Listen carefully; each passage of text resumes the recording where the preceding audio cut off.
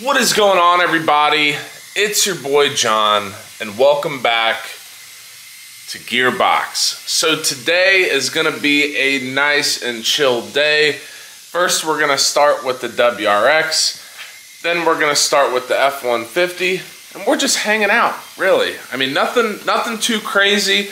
Obviously, want to keep the upload schedule, nice and tight. So, need to get a video out there. Figured maybe we just hang out and do a couple little things here and there. That's exactly what we're gonna do. So to start off today, we have the Morimoto, basically license plate lights. So actually a quick little story.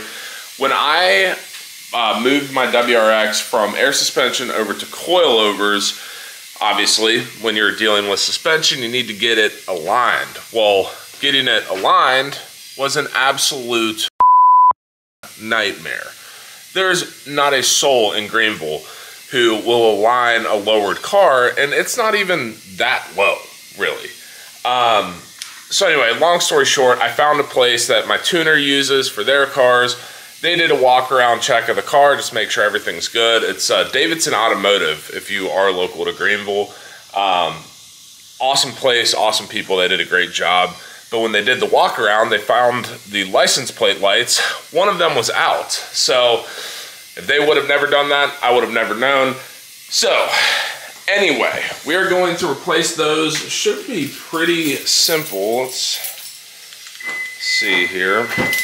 To my understanding, it is take off this interior stuff here. There's gonna be, I think, 4, let's call them 10 mils here. You are then able to pull this trim piece off, and then you'll be able to get to the housing. Pretty simple, just need to knock it out. So I'm gonna set y'all up for some B-roll, then we'll get onto the truck, and we'll be good to go. For those who are following along, we have the interior piece done here. There are 4 interior clips. Then we get to the light, so we're just going to need to do the little twisty twist, kind of like we did with the F-150. And then we have these bolts and nuts right here. Need to figure out the exact size on the actual socket, but looks pretty small, probably like an 8 if I had to guess. So let me go get that.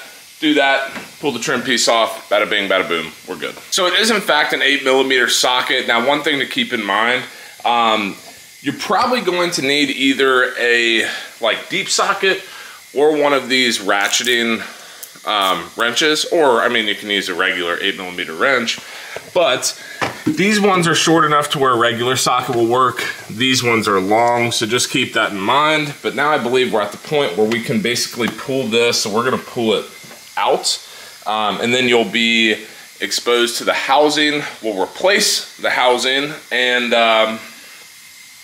kind of button everything back up. Super easy install. I kind of wish I didn't have to do this because it's such a pain in the ass, but it is what it is, and I guess we'll finish it and then get on to bigger and better things. We have got the lights in. Here they are. They are actually extremely bright. That hurt. But pretty simple, guys. One thing that you are gonna wanna do if you are installing these, so basically here's the OEM housing and here's kind of the connecting wire up to the LED. You're going to want to take out the actual light bulb here, and you're gonna put in, of course, the male end of this light to the light bulb. Pretty simple. It just took me a while to figure out the orientation of everything, but not bad once again. So now what we need to do, we need to get the trim piece back on, button it up with the 8 mils, button it up, interior clips, then we're good. Just thought I'd show you that since we do have kind of a boring, chill, relax, whatever you want to call it, video today.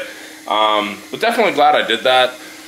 Not too difficult, and honestly, it looks like a pretty great upgrade to me. So that's got to be worth something, right? So now that we have the WRX buttoned up, I want to kind of transition to the F-150 into what I would consider to be kind of the main part of this video. So I'm sure at this point by the thumbnail and title and all that stuff, this truck has been amazing.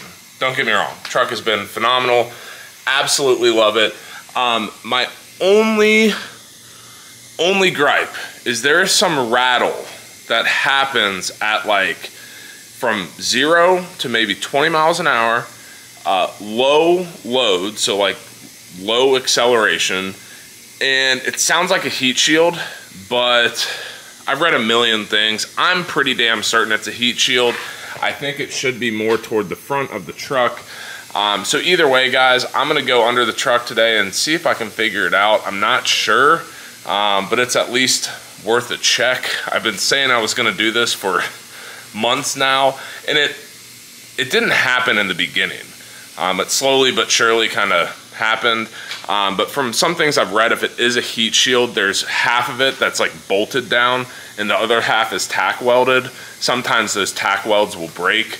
So just need to check it out, but I wanted to obviously bring you guys along to kind of show you the process of finding out these rattles, because they are a known thing within, you know, this gen F-150, specifically for me, 2019 F-150 XLT. So let me go get my creeper real quick. We'll get under the truck, and if I see anything in, you know, particular, I'll you know, grab the camera and show you, but I need to figure it out. It's quite annoying. So enough talking about it. Let's go do it. Find this rattle. All right. We're laying down on the ground. When finding a rattle, obviously the biggest thing you're gonna wanna try to do is just kind of hit some different, I guess, places on the truck that you might suspect the rattle coming from. One example of this, if we go under here, if I can get unstuck, is this piece right here. If you compare that to the other side, or it might be this. I'm gonna bet it's probably this, which is exactly what was expected based on some of the YouTube videos I saw. So what I'm gonna do, this is kind of tough because that's an exhaust piece, so you can't really zip tie it, but I might just zip tie it and say screw it. But yeah, this is probably, more than likely, this is the culprit right here. And you can just see it's kind of rusted away. This truck was, I guess, originally in Canada. So you can tell based on the engine block and some of the little rust here and there. But I mean, all in all, this is my first time under this truck. All in all, it's pretty damn clean. So that's exciting.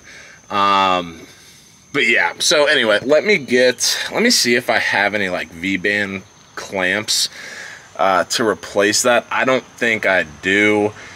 So I'm just gonna have to, I guess, probably zip tie it. I don't know what else to do. I mean, I can go to, like, you know, O'Reilly's or something today and get one, but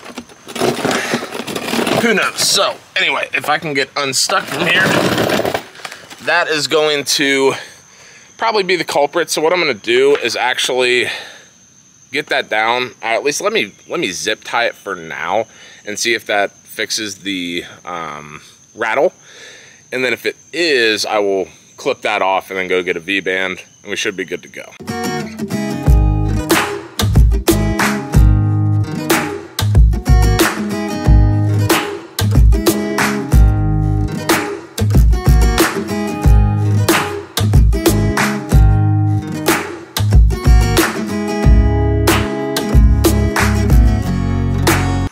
Y'all, now that we got the exhaust rattle buttoned up, that is going to do it for another episode of Gearbox. If you liked what you saw, please give this video a big fat thumbs up. If you have any questions, comments, or concerns, I know there are apparently a couple different rattles, you know, that this gen truck has, but that was the fix. I went and drove it around. I tried to mimic each and every way that it could possibly want to rattle. It did not. So that's exciting. So I'll go to AutoZone today, get a V-band clamp, and that should solve it for the foreseeable future. But once again, if there are any questions, comments, concerns, please drop them in the comments section down below. As always, guys, hit subscribe, hit the notification bell. You know the drill. And until next time, peace.